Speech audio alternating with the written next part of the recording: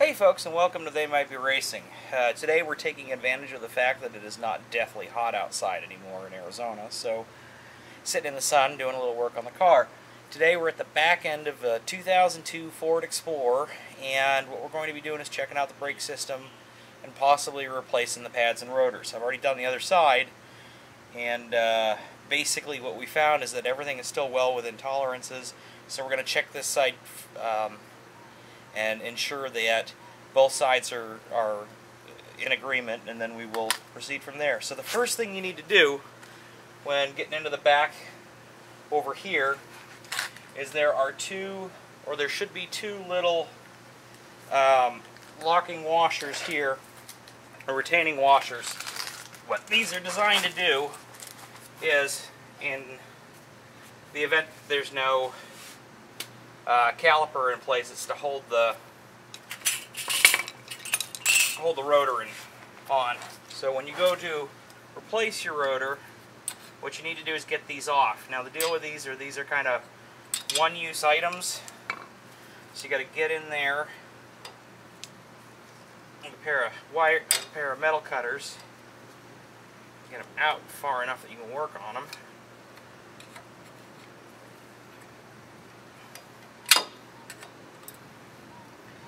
And then basically you're going to snip through them. And they're pretty flimsy, they come off easily. Now the bummer is that in a new rotor pack, at least an aftermarket one, these are not included. So they're not super critical, but they are a nice to have item. So if you're planning on doing your rear brakes, you can at least stop by the Ford dealership and pick a couple up. That's not a standard hardware store type item. So I got those off. Now the rear caliper is a very different design from the front caliper. This is in part because there's parking brakes back here. But basically there are two little 10mm bolts that protrude out of the back of the caliper here.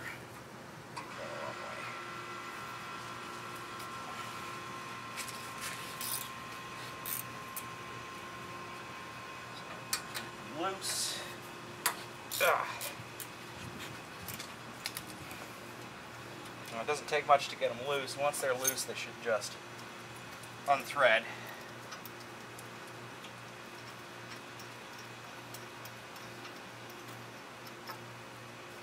Fairly long little bolts.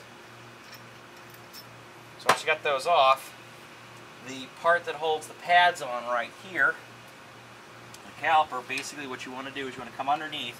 It's got double hooks on the top, but a single hook on the bottom. So you come underneath, just give it a little pull, it should pop right off.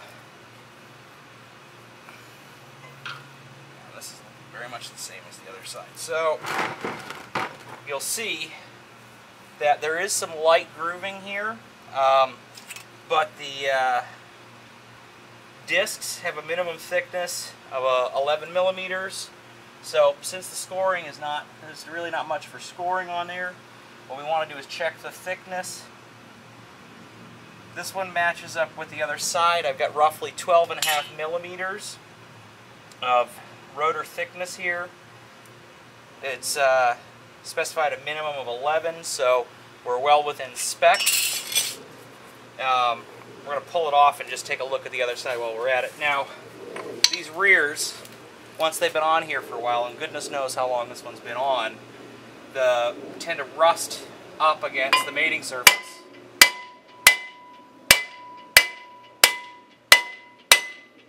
And so application of a hammer on here, never on the braking surface, we'll pop it loose, and when you pull it out you'll see a little bit of rust there, matches up here, and that's why it sticks. This side is very lightly grooved as well, so there's no problems. While we're at it, take a look at the parking brake shoes. Those look just fine. So I don't see any problems here.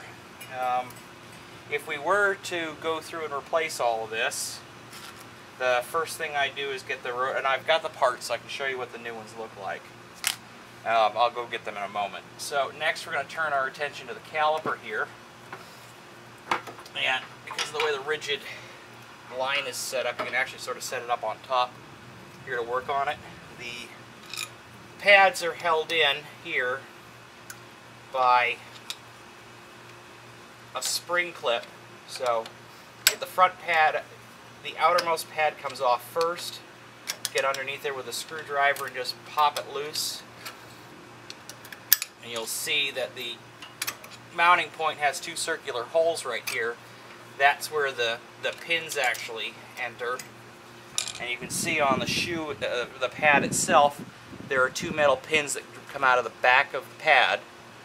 And those go into those holes, and it's held in place with the spring clip. Now, you need to compress the piston on the caliper when you're fitting new brake shoes. So you take your large C-clamp, you fit it over the back, set it here.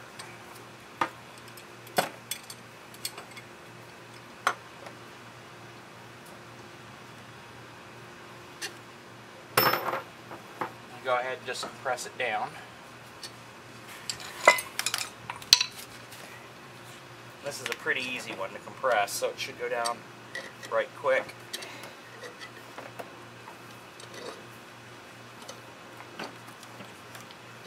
There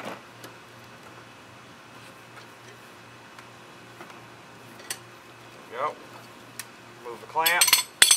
Now, to get this pad off the caliper, put your screwdriver between, not on the piston, but on the caliper body, and lift away.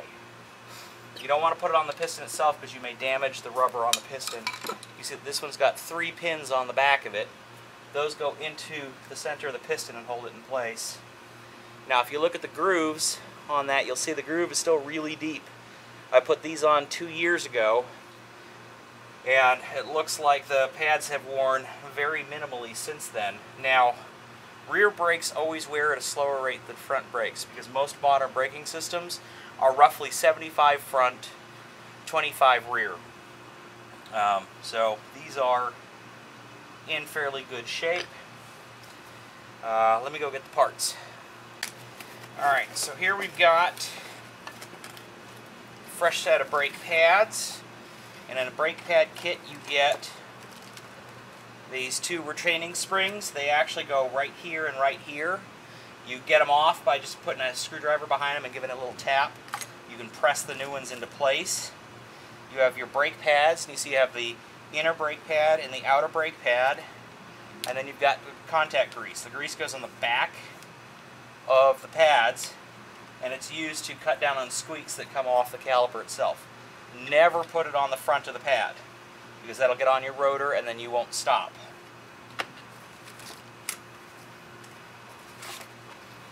Here we've got the rear rotor all wrapped up. When these are shipped from the factory, they coat them with a fine layer of oil. They do this to keep the rotor from rusting in transit. You can see there's a little bit at the bottom of the thing there. So when you go to put a new rotor on, what you need to do is take a rag or a shop towel and some brake cleaner, spray it on the rotor, clean off the surface. Because if you don't do that, it'll be on the rotor and you won't be able to stop effectively. So you get that all cleaned off, and then we'll pretend like we've got brand new parts for the reassembly. Basically at this stage, you can fit your new rotor, take your new brake pads, the inner one first, set it in place on the caliper, push it in, outer one goes over top, and this one's a little bit more fiddly to fit. You just slide it down, and you'll feel it pop into place when it's there. At this stage, these spring clips, I'd be putting the new ones in, and then it's time to refit the caliper. Now, as I mentioned on disassembly, there's a hook right here, a full hook. There's only a partial hook down here. So to refit this caliper back on the vehicle, what you do is you get it over the rotor, and you fit the top first. Now, there are these 2 rubber passages here in the back where the bolt goes through, you want to press them out because you have to get over the mounting point. And then basically you fit the top in first, and then the bottom falls into place. The calipers in the back line up really neatly, so you should have very little trouble threading the 10mm bolts. The upper, fit the lower.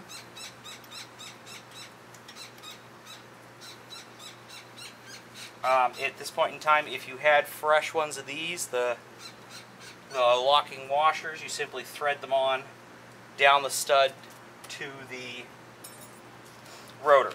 So at this stage, basically everything's reassembled. Like I said, on the rear it's much simpler. You've only got 2 bolts to worry about, so make sure that these 2 are tightened appropriately.